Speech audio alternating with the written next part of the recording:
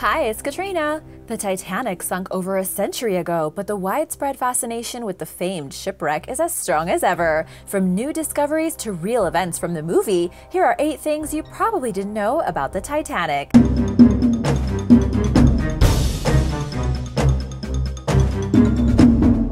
Number 8. Can we recover it? Would it be possible for us to bring up the Titanic and maybe even restore it? Turns out the answer is no. Bringing the Titanic out of the water would be too expensive and complicated. It is too decayed to be able to save. Most conventional recovery methods, like attaching cables to the vessel, would not effectively raise it from the bottom of the ocean because it would just fall apart and probably turn to dust. Writer Helga Faustkanger reports that much of the Titanic was too badly damaged on its way to the sea floor when it broke apart and sunk, including the detached stern that imploded upon impact and made such a loud noise survivors on the surface could hear the crash on the bottom of the ocean. The decks pancaked on top of one another. Faustkanger asks, seriously, how would you raise this junk pile? Where would you even attach the cables to lift it? The deterioration that has been occurring before our eyes since the wreck was discovered in 1985 has only further diminished any realistic prospect of salvaging the ship. Doing so would cost more than most people or organizations are willing or able to invest. Safely extracting the Titanic from the water would require spending exorbitant amounts of money on the delicate and complicated procedures, materials, and labor the process would require. Number 7. It could disappear soon. What's left of the Titanic may vanish by the year 2030, courtesy of bacteria that live along the ocean floor, writer Natalie Keegan reported in a 2016 article for The Sun. For 107 years, since 1912, the wreck has sat nearly 2.5 miles beneath the surface of the frigid North Atlantic Ocean. Due to its depth, the vessel remained relatively well preserved until its discovery in 1985. In 2010, scientists discovered a new type of proteobacteria on rusticles discovered from the wreckage. They called the specimen Halomonas titanicae and believe it may ultimately be responsible for the Titanic's disappearance.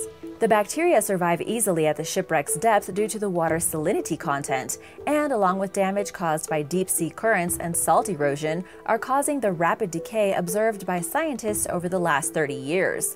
Experts knew the Titanic's remains would eventually vanish, but they didn't think it would happen this soon. In August, divers visited the wreck for the first time in 14 years and captured high-definition footage confirming its advanced and ever-worsening state of deterioration. Number 6. Items from the wreck are increasing in value. Items from the Titanic are selling at higher prices than ever before as people realize the value of what's left of the disappearing vessel and its contents. In late 2016, a small rusty locker key recovered from the body of third-class steward Sydney Sedunary shortly after the sinking sold at auction for over $110,000. While it may seem sinister, many items sold in recent years were passed down through the families of the original owners until they went to auction. Sedunary's locker key was sent to his widow and remained in the family until it was sold 3 years ago. In October, the descendants of Samuel Smith, a crew member aboard the SS Minia, the ship that recovered bodies after the sinking, cashed in on some of his ancestors' personal items, including an oak cross he made from shipwreck wood in memory of the 1,500 lives lost. They also sold documents, photographs, woodworking tools, and a letter of provenance that once belonged to Mr. Smith. Number 5. You can eat like a Titanic passenger.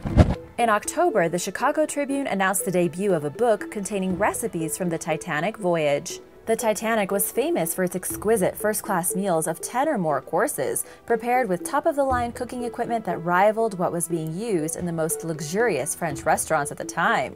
Drinks were equally fancy, with bartenders trained in mixology making the era's trendiest cocktails, and over 1,000 bottles of wine, 850 bottles of spirits, and 20,000 bottles of beer on board. In The Last Night on the Titanic, Unsinkable Drinking, Dining, and Style, author Veronica Hink recreates the food and drink experience of the ship's final night above the ocean surface.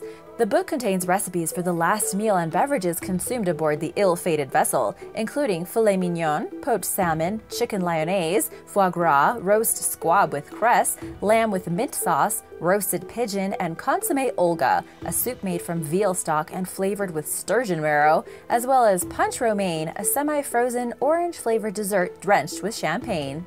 Hank's fascination with the Titanic's history stems from the legend of a man nicknamed Popcorn Dan, a local popcorn vendor and one-armed survivor who lived in her hometown of Merrill, Wisconsin.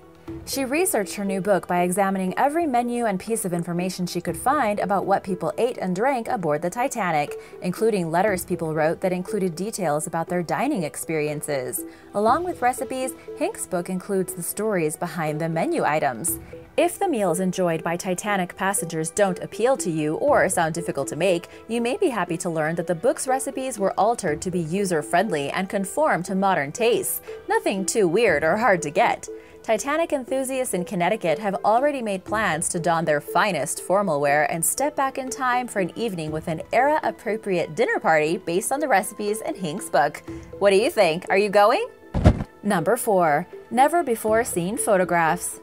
The recently opened Father Brown Bar at Low Esk Castle Hotel in Donegal, Ireland features 200 rare photographs of the Titanic as part of its decor. Turns out these pictures are very special. Located in Northern Ireland, the bar displays pictures taken by an Irish Jesuit priest and skilled photographer named Francis Brown.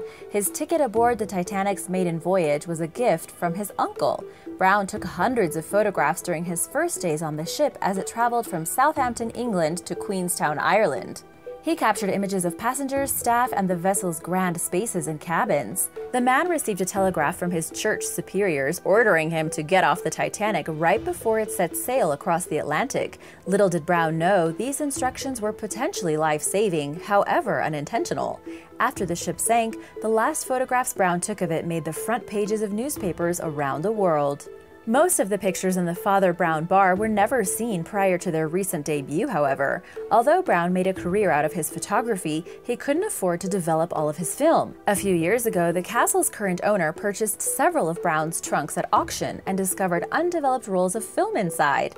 The large collection of pictures were processed and remastered, and their current owner was kind enough to share them with the public by decorating his bar with some of them. Should definitely visit this bar if you are in the area. Number 3. Furniture from Titanic wood.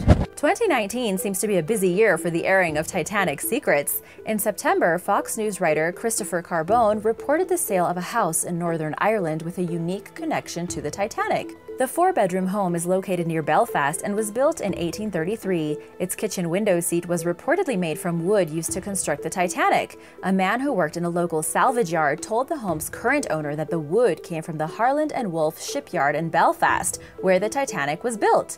The carefully restored house, which is listed at an asking price of $548,891, also has historical value because it once served as a post office. Number 2. Characters were mostly historically accurate. As you probably know, the main characters of the Titanic movie, Jack and Rose, were fictional. Director James Cameron created them as a way to emotionally connect the audience to the historical storyline. The love triangle between Jack, Rose, and Cal Hockley was also made up, and so was Cal's character, who was loosely based on the real-life son of a Pittsburgh steel tycoon. However, most of the supporting roles in the 1997 blockbuster film were historically accurate. The ship's chief designer, Thomas Andrews, is depicted in the movie as staring at a painting of the Titanic in a smoking room before he died. By all accounts, this portrayal is spot on. The real-life unsinkable Molly Brown helped people board lifeboats before the sinking, just like she did in the film. She also reportedly convinced a rescue boat to turn around and look for more survivors. Much like in the movie, Molly Brown was new money. She came from an impoverished background and her husband was self-made. By all accounts, she was also as down-to-earth in real life as she is in the film. In addition to being a socialite, Brown was a well-known philanthropist and activist who gave back some of her fortune. Millionaire businessman John Jacob Astor IV also really existed and was supposedly also portrayed in an accurate light in the movie. Oh, and that elderly couple who lay in bed together and held hands while awaiting their fate in one of the film's most heart-wrenching moments, that also really happened. Number 1. Class differences based on theory.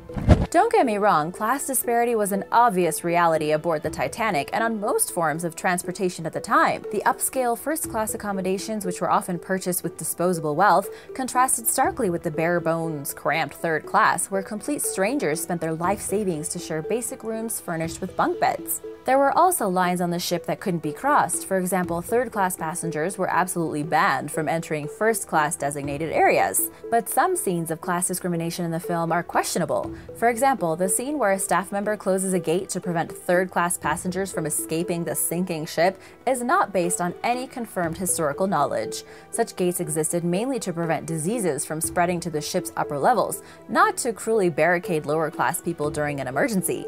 Could it have happened? It's possible, I guess, but no evidence points towards it. Class tensions in the film were exaggerated in other ways, including a scene where someone shoots lower-class passengers trying to keep their precious luggage. It's common for directors to bend the truth by crafting scenes dramatically rather than sticking to the historical narrative verbatim. The scenes need to convey the fear and panic that people felt at the time. Did you like the movie? Let me know in the comments below.